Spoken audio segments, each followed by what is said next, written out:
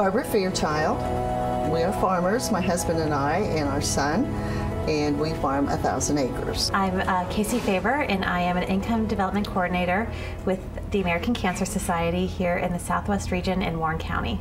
The Hope Lodge is one of 30 Hope Lodges across the country.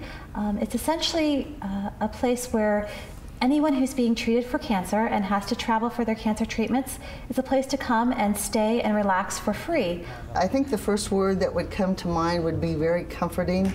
Everyone is just kind, generous, very, very nice people. We know that what we're doing here at the American Cancer Society is really going to make a difference in people's lives, honestly.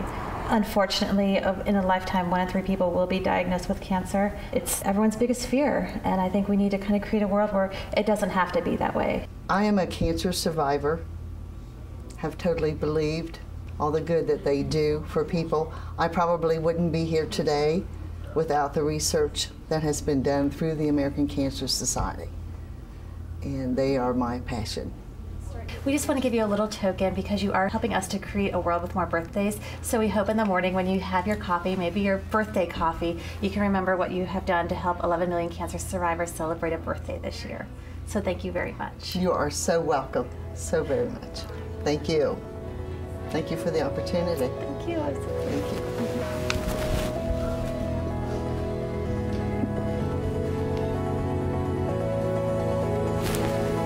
Another birthday. We have another birthday.